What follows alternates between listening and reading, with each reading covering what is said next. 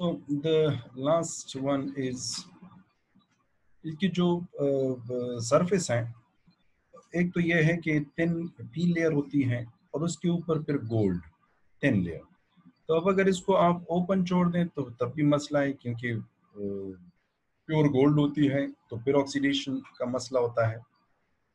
The next one, अगर इसको आप टच भी कर लें सरफेस को किसी चीज के साथ तो ये डैमेज हो जाता है। सो डैमेज का मतलब ये कांटेक्ट लॉस हो जाता है। तो इस वजह से ये बहुत ही ज्यादा सेंसिटिव होती है। और इसकी एक ड्रॉबैक ये है कि इसकी सेंसिटिविटी, क्योंकि अगर इसके ऊपर आप कोई भी कोई और एक्सपेरिमेंट करेंगे जिस तरह हम करते हैं, सेंटिलेटर को भी यूज कर सकते हैं इस पे, तो मसला ये होता है कि इसकी सेंसिटिविटी नहीं ज्यादा हो जाती है because of this fragile situation, कि इसकी कंटेक्ट टूटने का मसला होता है। तो इसलिए काफ़ी केयर से इसको करना, जिसको हम कह सकते हैं दिस इज एन डिसएडवांटेज। क्योंकि अगर आप किसी ऐसे एक्सपेरिमेंट करते हैं जहाँ पर वाइब्रेशन मौजूद है और वाइब्रेशन इतनी हो कि वो जाकर इसकी सरफेस लेयर को डैमेज करे, सो ये यूजलेस डिटेक्टर्स है। So this is one of the potential disadvantage of these detectors. और दूसरा हाई लेवल नाइज इसकी होती है, क्योंकि एंट्रेंस विंडोज काफ़ी ज़्यादा थिन होती है विजिबल लाइट के लिए, तो वहाँ पर एक बैकग्राउंड सिचुएशन क्रिएट हो सकती है। So the next one is the silicon lithium drifted silly detectors. Silicon lithium drifting, you know the process. And silicon lithium is alkali. So for surface barriers and diffuse junction detectors, the sensitive region, that is the actual size of the detector, has an upper limit of about 2000 micrometer. अब मसला ये है कि detector का जो active volume है वो basically ये x0 है। तो चाहे वो सरफेस बेरियर डिटेक्टर हो या वो डिफ्यूज जंक्शन हो, इससे पहले जो हम पढ़ चुके हैं, इसकी एक लिमिटेशन है कि इसका जो मैक्सिमम साइज है वो 2000 माइक्रोमीटर होता है।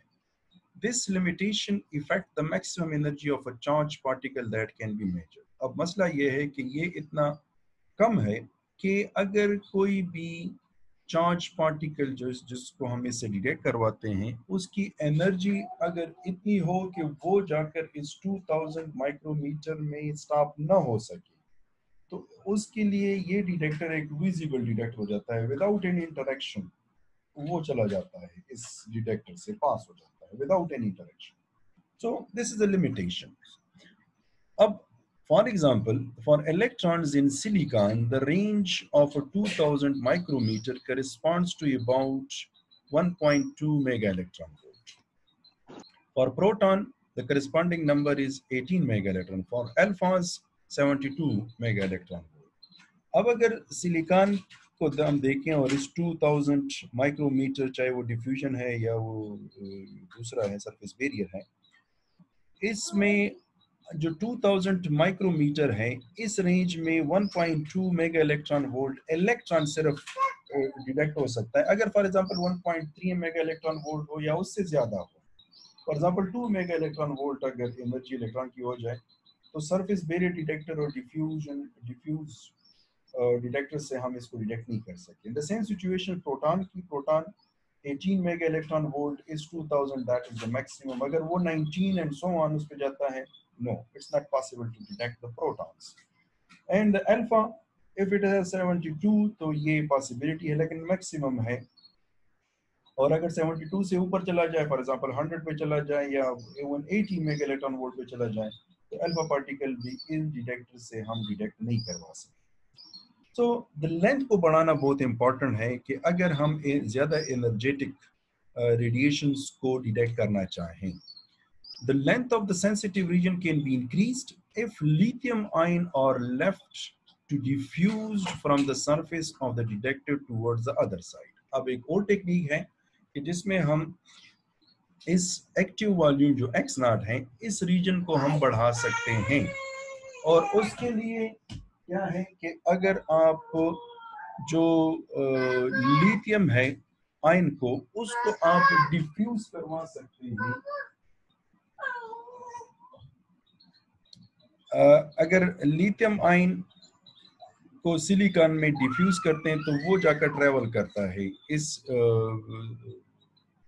सिलिकॉन में, and then we have the situation for the increase x not reason. Procedure क्या है? This process has been use successfully with silicon and germanium. Germanium का तो ऑलमोस्ट खत्म हो चुका है, तो उसकी वजह है, लेकिन सिलिकॉन किसी हद तक अभी तक जारी है ये silicon drift, and has produced the so-called silicon, that is a silly pronounced, and that is the jelly, germanium lithium pronounced the jelly, semiconductors. So lithium drifted detectors have been produced with a depth up to 5 millimeter in the case of silicon lithium detectors, and up to 12 millimeter in the case of germanium lithium detectors. अब वो micrometer में है और ये millimetre में है, तो ये जो लिथियम ड्रिफ्टेड सिलिकॉन में है वो 5 मिलीमीटर तक जा सकते हैं, और मोर देन डबल जो है अगर जर्मेनियम में हो तो वहां पर एक्टिव वॉल्यूम बन सकता है। So the lithium is an n type impurity, that is the donor one, क्योंकि डेफिनेटली लिथियम अगर इसकी कॉन्फ़िगरेशन आप देख लें, सो 3 इलेक्ट्रॉन्स हैं तो 2 और 1 फ्री होता है, तो इसका मतलब है ये डोनर इंप्योरिटी है, तो एन टाइप इसकी बिहेवियर आती है with a high mobility in silicon, और इसकी जो मोबिलिटी है सिलिकॉन में वो बहुत ज्यादा है, एंड जर्मेनियम में भी। So the drifting process consists of two major steps. The first, formation of the NP junction by lithium diffusion. NP junction बन जाता है, उसी तरह एक से हम स्टार्ट करते हैं, और इसमें ये फॉर एग्जांपल अगर हमने उधर एन टाइप लिया था सिलिकॉन का, और उसके ऊपर हमने सरफेस लेयर बना दी थी पी टाइप की bye exposure through oxidation.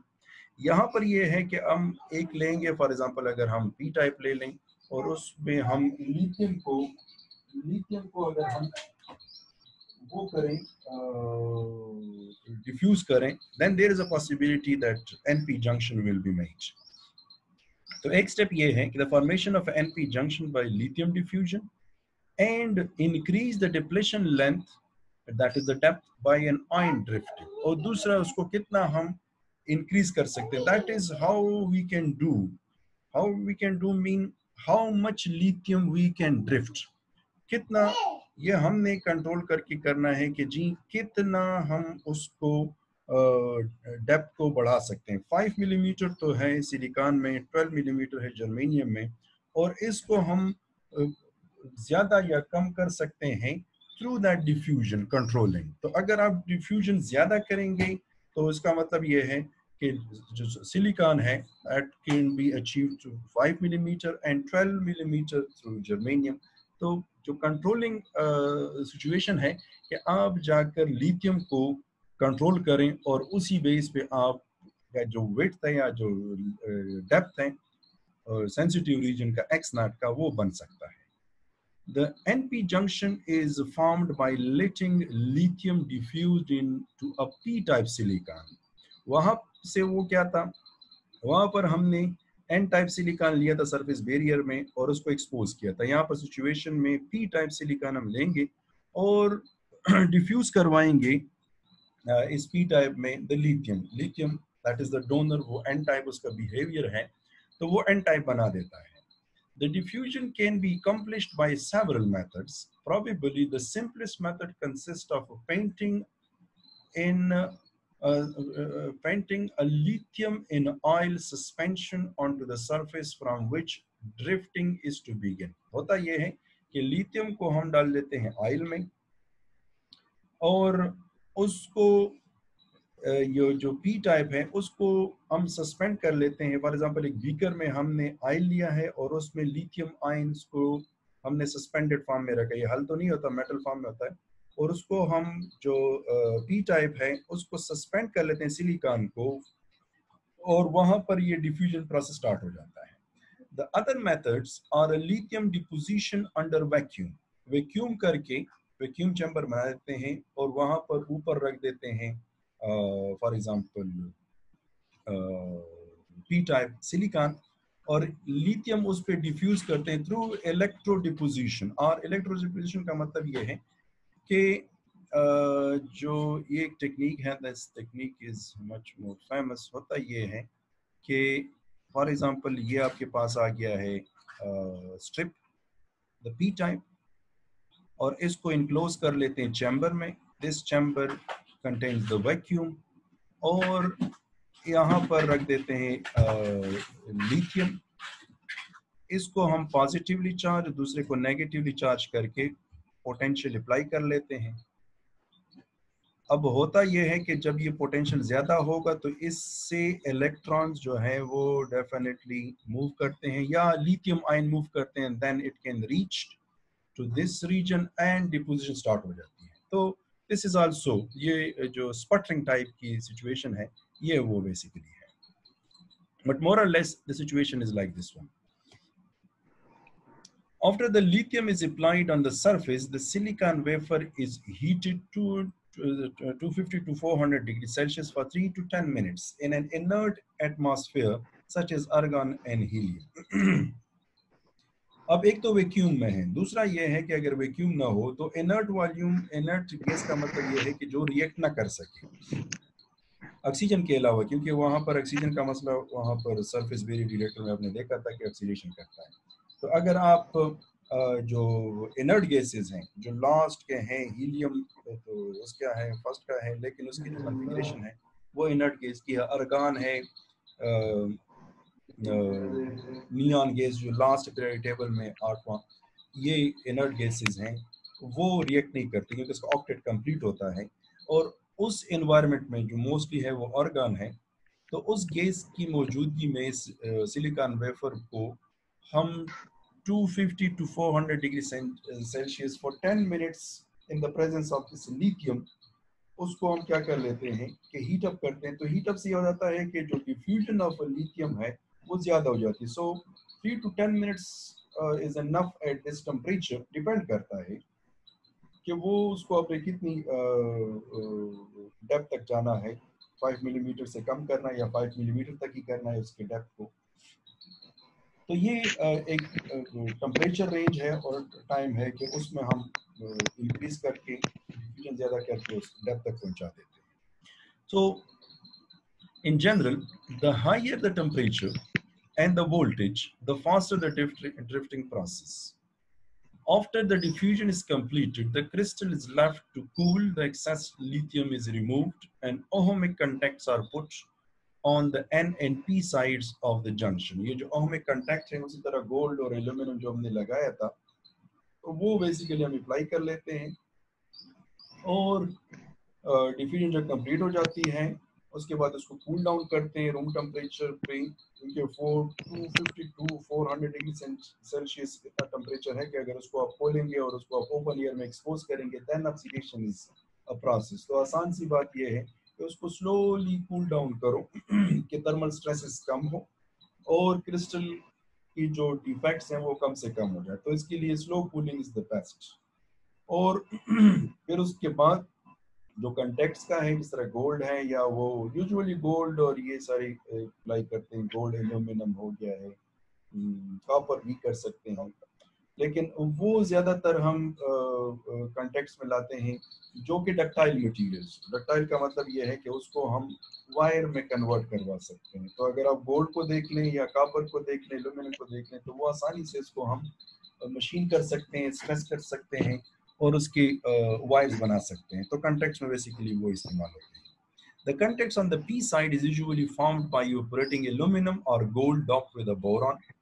The contact on the N side can be formed by using pure gold or antimony doped with a gold. तो ये एक टेक्निक है इसमें हम गोल्ड और एंटीमनी को या गोल्ड को डॉप्ट कर लेते हैं बोरॉन एल्यूमिनियम के साथ। तो ये एक मिक्सर आ जाता है जिसकी मुख्तलिफ कंडक्टिविटी और रेजिस्टिविटी होती है, और उसको हम इस्तेमाल करते हैं इस कंटेक्ट्स के लिए, क्योंकि उसी के थ्रू हमने जाकर उस पॉजिटिव नेगेटिव बैटरी के साथ कनेक्ट करना है कि अगर कोई रेडिएशन आए तो वो जाकर जो इलेक्ट्रॉन आयन होल पेयर बनाएंगे उसको हम उस एक्स रीजन से ड्रिफ्ट करवा सकें। So this is the general formula कि for long drifting time the thickness of the intrinsic region, this intrinsic region as a function of the time is given by ये जो उसकी mathematical background में नहीं जाते कि वो डिराइव कैसी हुआ है, but in easy books you can find that one, in electronics books. जो एक्स नॉट है, जो एक्टिव डिप्लेशन रीजन है, this is equal to 2 square root 2, that is the voltage, and mu the mobility of the lithium or mobility of any other. Time is the, well, T is the time.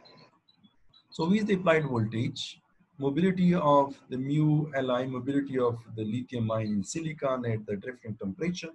The mobility of a lithium atoms which increases with the temperature has a value of a 5 in 10 to power minus 14 meter square per volt second. अगर इसमें से आप उसको मालूम करना चाहें mobility को, तो इसको उधर कर लें और स्क्वायर रूट करके तो आपको ये स्क्वायर मिलेगा एक्स नॉट की वजह से at a temperature 150। So temperature change करने से आपके पास मुख्तलिफ इसकी मोबिलिटी मिलेगी। The drifting is a long process depending on the desired thickness, क्योंकि ये डिजायर्ड थिकनेस यहीं से आपके पास आएगा, कितना वोल्टेज हम अप्लाई कर लें और कितने टाइम के लिए कर लें, ऑल दीज थिंग्स। लेकिन कितना temperature, that is a 250 to 400 degree Celsius है, और टाइम का जो रेंज है वो 3 टू 10 मिनट्स है। उसी रेंज में आपको मिलेगा कि कितना इसका हमने सिलिकॉन का जो डेप्थ है वो क्रिएट कर सकते हैं या germanium. So drifting is a long process. Depending on the desired thickness, drifting may take days and sometimes weeks. Depend करता है। So after drifting is completed, the silicon lithium detector is mounted on a cryostage. अब उसके बाद जब ये drifting complete हो जाती है तो क्रायोस्टेट का मतलब ये है लो टेम्परेचर। क्रायोस्टेट होती क्या है? क्रायोस्टेट बेसिकली असेंबली है कि उसमें आप एक copper, this is known as a copper finger, and then it's like this one. अब होता यह है कि इसको हम कूल डाउन करते हैं। कूल डाउन का मतलब क्या है कि इसको रेफ्रिजरेशन में रखते हैं। For example helium gas refrigeration हम इस्तेमाल करते हैं और इसको इनक्लोज कर लेते हैं लाइट के लिए और वैक्यूम चैम्बर के लिए। अब जब कूल डाउन करते हैं तो अगर लिक्विड नाइट्रोजन है तो 77 केल्विन तक हम जा सकते हैं कि अगर हम नाइट्रोजन गैस इस्तेमाल करें। और ये जो सिलिकॉन वेफर है इसको हम इसके ऊपर माउंट कर लेते हैं। माउंट का मतलब ये है कि इसके ऊपर इसको हम रख देते हैं कि ये कूल डाउन हो, और कूल डाउन कितना हो? 77। ठीक है, क्योंकि अब ये जो थर्मल एजिटेशन है इसका जो बैंड गैप है वो इतना कम है कि वो इवन थर्मल एजिटेशन भी जाकर इसमें इलेक्ट्रॉन होल पेयर क्रिएट करवा सकते हैं। तो जितना इसको हम कूल डाउन रखेंगे उतना ही जो लीकेज करंट है उसका मामला नहीं चलेगा। देन हमारे पास एक तो ये है कि इसका कॉस्ट इसकी वजह से बढ़ जाता है, but we are bound to do this. So since the best results are obtained if the detector is operated at a very low temperature, best result का मतलब ये है कि वो जो थर्मल एजिटेशन है वो ज्यादा इस सिलिकॉन और जर्मेनियम का मसला कर, स्पेशली सिलिकॉन, क्योंकि सिलिकॉन का जो बैंड गैप है वो कम है, जर्मेनियम का ऑलमोस्ट इससे ज्यादा है। तो usually this temperature is 77 K, the temperature of a liquid nitrogen. अगर हम हीलियम गैस इस्तेमाल करेंगे तो हीलियम गैस वो जा सकता है around I think milli kelvin तक जा सकता है। यस, वो मिली केल्विन तक जा सकता है। The temperature of the liquid nitrogen, the low temperature is necessary to keep the lithium drifting at a frozen state.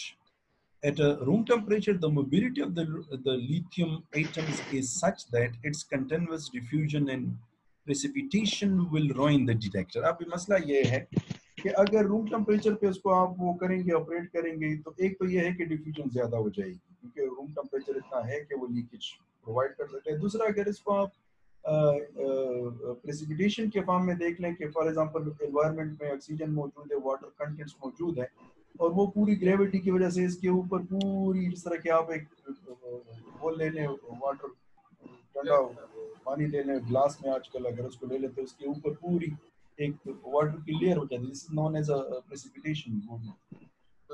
या जो ड्यू ड्रॉप्स हैं, स्पेशली जो सर्दी में ड्यू ड्रॉप्स आप बाय वो करते हैं, this is because of the precipitation. तो ये सिचुएशन भी हो सकती है कि उसको आप कूल डाउन करते हैं, और अगर आप इसको कूल डाउन करते हैं तो प्रेसिपिटेशन का मसला होता है, तो इसलिए इसको वैक्यूम में कूल डाउन करते हैं कि एयर वहां पर ना हो। प्रेसिपिटेशन जीरो हो जाए। लेकिन अगर आप ओपन एनवायरनमेंट में भी करते हैं, रूम टेम्परेचर में भी करते हैं, तो तब भी ऑक्सीजन या वाटर कंटेंट मौजूद है, स्पेशली इस मौसम में ये डिटेक्टर को तबाह कर देते हैं। तो इसलिए open exposure in room the detector will be ruined.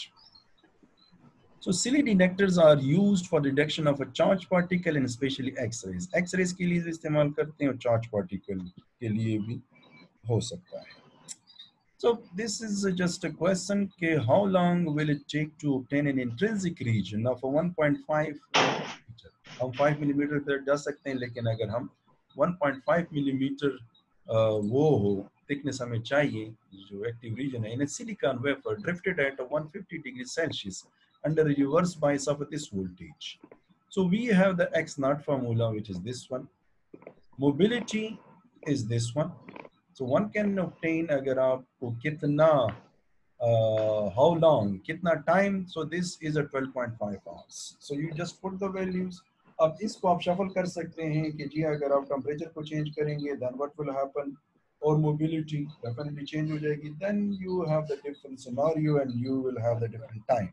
लेकिन आप मालूम कर सकते हैं कि जी यूजुअली कि कितने टाइम तक इस डिटेक्टर को हम उस रीजन को अचीव कर सकते हैं जो कि डिजायरेबल हो। डिजायरेबल का मतलब ये है कि उसके पिछले स्लाइड्स में हमने पढ़ा था कि अगर डेफिनेटली आपको एनर्जी ज़्यादा डिटेक्ट करनी है किसी भी इलेक्ट्रॉन की या प्रोटॉन की या इवन एक्सरेज भी आ गया है, तो उसके लिए आपको जो एक्टिव वॉल्यूम है वो मुख्तलिफ मिलना चाहिए। तो डिपेंड करता है ये सारा कि आप किस रीजन किस रेंज की एनर्जी को और किस पार्टिकल को आप डिटेक्ट करते हैं, तो वो ड्रिफ्टिंग वाला रीजन आपको कितना मिलना चाहिए, ड्रिफ्टिंग प्रोसेस कितने लॉन्ग प्रोलॉन्ग और कितनी टेम्परेचर पे करना चाहिए। सो this is all about this one, and I think for now it's enough. So any question related to this one? Sir ji. Sir, په میډل کې سر زمونږ سیګنال لګ دغه شو کلاس مو نه غوسه خو سر دا کوېسچن چې دا ډیټیټر چې کومو دا یو په اپر سایډ مونږ په پیور بورډ نه کړو. Speak loudly. دا ډیټیټر اپر سایډ مونږ په پیور ګولډ باندې سر دا کړو، مونږ په ډاف کړو، لاندې فلور سایډ باندې مونږ الومینیم چې د الومینیم سر دا ډیټیټر مونږ د ګولډ سره بل ایلیمنٹ دا ډاف کولی شو سر कर सकते हैं, लेकिन मैंने आपको कहा है कि डक्टाइल हो। Yes ductility is important. अगर फॉर एग्जांपल आप इस्तेमाल करते हैं कॉपर, आप इस्तेमाल करते हैं सिल्वर डक्टिलिटी में कम है लेकिन चीप है, लेकिन उसके मुकाबले में गोल्ड अगर हो तो सबसे बेहतर है डक्टिलिटी। लेकिन गोल्ड अगर आप समझें कि गोल्ड आप तो फिर तो आपका डिटेक्टर चोरी जरूर होगा, ठीक है। तो मसला ये है कि आप इस्तेमाल कर सकते हैं, लेकिन शर्त क्या है कि वो मटेरियल डक्टाइल। अगर डक्टिलिटी उसकी नहीं है तो नो वी कैन नॉट, क्योंकि आप उसके कंटेक्ट्स बनाते हैं ना, तो कंटेक्ट्स आप जहन में रख लें कि कॉपर वायर आप जितना प्योर इस्तेमाल करते हैं तो उतना उसके डक्टिलिटी ज्यादा है, उतनी उसकी बेंडिंग और वो आसानी से हो सकती है और वो जाकर उस जगह पर लग सकते हैं जहाँ पर डिजायर है। लेकिन अब अगर आप उसको इस्तेमाल करते हैं फॉर एग्जांपल सिल्वर को, then what will happen, silver ये जो वायर जो आपकी वायरिंग हुई है वो सिल्वर में है, लेकिन घर के अंदर जितने भी सिल्वर इस्तेमाल हम नहीं करते क्योंकि वो डक्टाइल है, क्योंकि आपने हर एक जगह पर वायर को मोड़ के ले जाना होता है तो मसला हो जाता है। तो ductility is important ji. Yes, okay, yes sir. Any other question?